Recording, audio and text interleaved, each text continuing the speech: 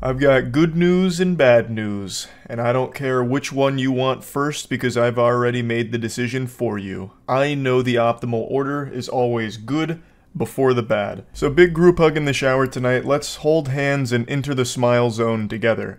One of the most annoying and degenerate pranksters the internet has spawned in recent memory has just been sentenced to 18 weeks in jail. His name is Mizzy, and for about a month he rose to internet infamy by doing some outrageously awful pranks.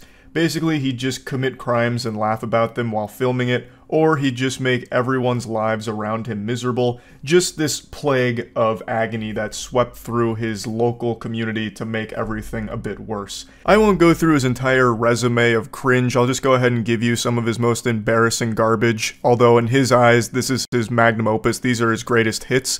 So the big one that made him pop off online is when him and his friends would walk into random people's houses to just frighten them, literally just kind of breaking and entering.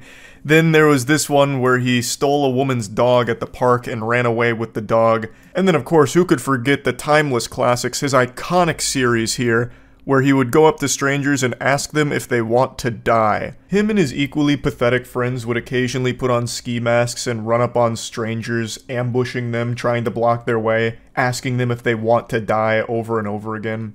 So overall, pretty high quality, harmless, gut-busting comedy here from one of the most brain-rotted, clout-poisoned, delusional, attention-starved worms TikTok has ever seen. Mizzy was able to get his name out there for about a month with a lot of people dunking on him, clowning on him, roasting him. He didn't really have fans except for like maybe 7 or 8 year olds that just liked the idea of being disruptive. But outside of that, it was everyone collectively just spitting on him. And then he landed an interview on a major television network where he made an absolute fucking fool of himself, and pretty much overnight, like a fart into the wind, his online presence vanished. Well, kind of. Everyone figured out the garlic to this vampire. The one weakness every clout-obsessed turbo loser has. Being ignored. Not getting attention. Collectively, most people just stopped paying attention to Mizzy altogether. He was just this little nuisance that would buzz around occasionally, pester people, and they just kind of disregard it. No one was talking about him anymore. It took away all of his power, like Voldemort's name. Like, no one cared anymore about how many times Mizzy would do something that would get himself arrested. They'd just be like, oh, okay, moving on. It's like pee into a public pool. You expect it, and it's gross, sure, but at the end of the day, out of sight, out of mind, you move on pretty quickly. So Mizzy stopped getting attention, and after this month of infamy, everyone forgot about him. But you know who didn't? The law. You see, Mizzy this entire time has still been striving to reclaim that former glory, which is so pathetic that he considers it success when really it's anything but. What he believes is his career would be anyone else's unimaginable shame. He lives in such a distorted reality that he believes everyone shitting on him is a good thing. For him, people just knowing his name is a W. That's a big fucking victory royale right there.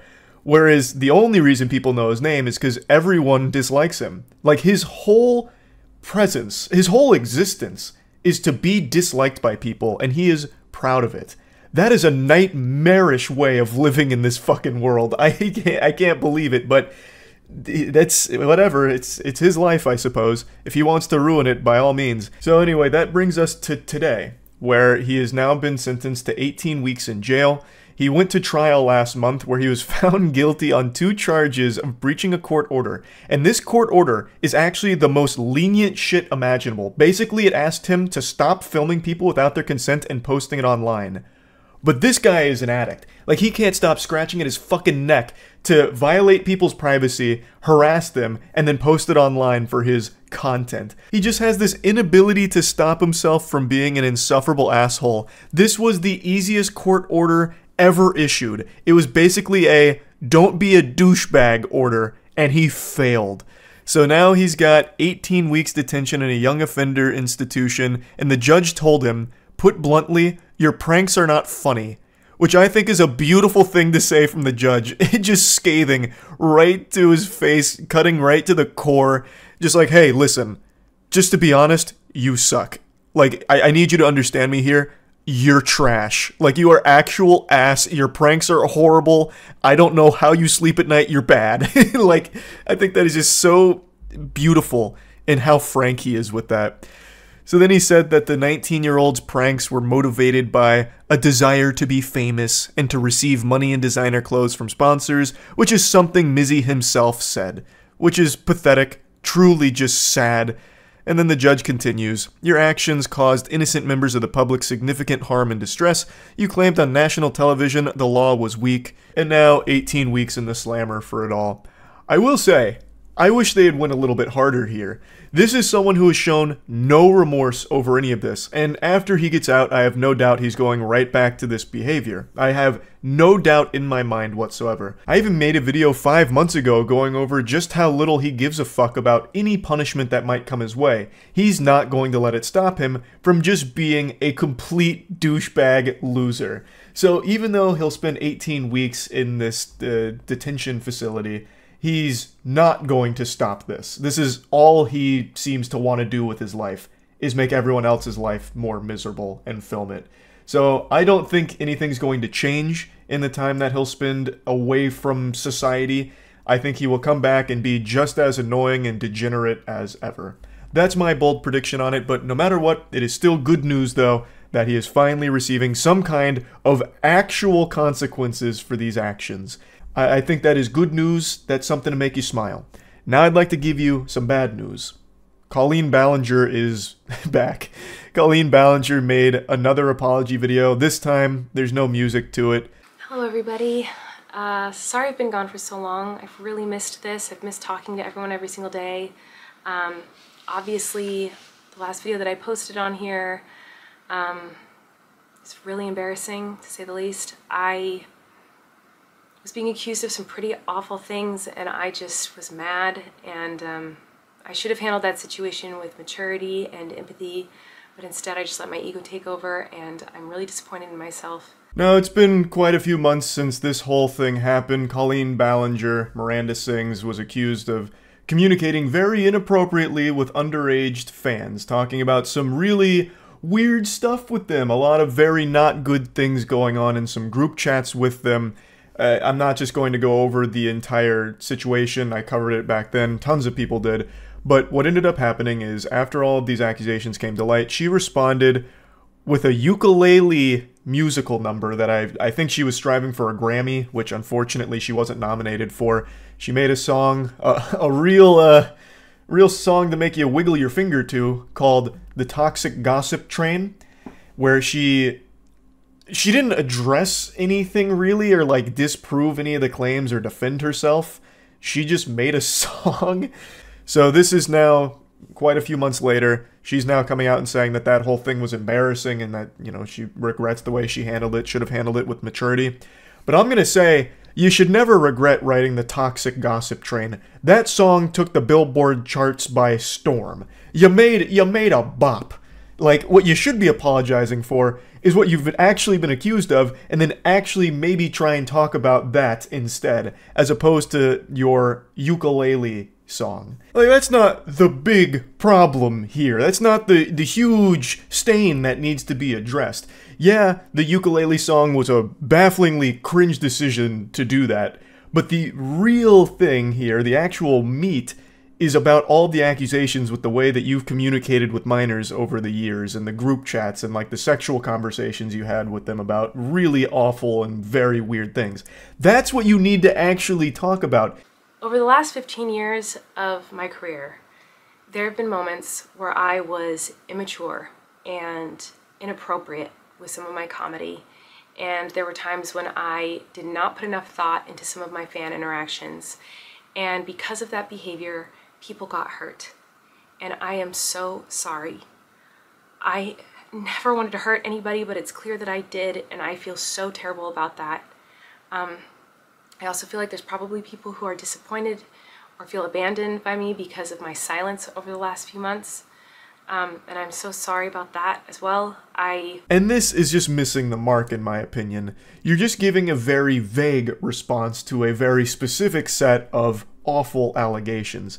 By just delivering this blanketed, I went too far with my comedy, made some mistakes, hurt people, I'm sorry, you're not really doing anything besides just trying to move on from this as quickly as possible and hope that the bare minimum here is enough for an audience to stick with you. After she posted this fall vlog, she's now posted an additional, I think, 3 or 4 videos since now. She's doing daily posting again. So to me, this all just seems like, fine, I'll just reluctantly say I'm sorry. Hopefully an audience will stick around for a little bit, and I'm just going to start bombarding them with a ton of content to flood the rest of this out so that way people can just forget about it. That to me is what this comes across as. The accusations that have been made against her, as well as a lot of the things that have been brought to the public eye, are pretty awful. Like, it's not something that you can just, like, you know, wipe away with a statement like, it was just comedy that went too far and it was a mistake. Because, like, it doesn't seem like there was anything comedic about it, or even, like, supposed to be comedic about some of the things that have come out. It's just, like, pretty deplorable. Like, I feel like it warrants more of a direct tackling of what has been discussed and talked about. You know, like, just a more thorough explanation, I think, is warranted for the victims that have been affected by what you've done.